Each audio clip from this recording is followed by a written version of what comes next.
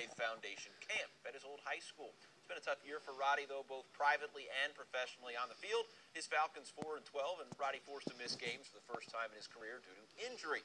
Much tougher. His younger brother shot and killed last month. But today, back at home, back with the kids, working with his foundation, which is named Keeping the Faith.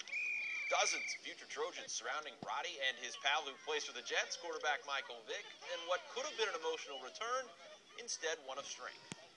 You know, that was an unfortunate situation that our family had to go through.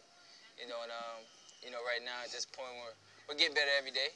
You know, and this camp is just something that helps us get through this.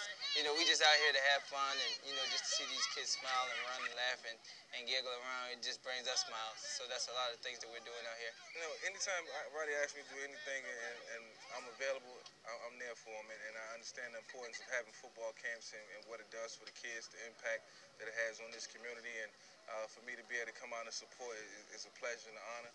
Roddy's camp will run the next few days. Several more stars from the NFL expected to be in attendance. Plenty more from Roddy and Michael Vick on abcnews4.com right now.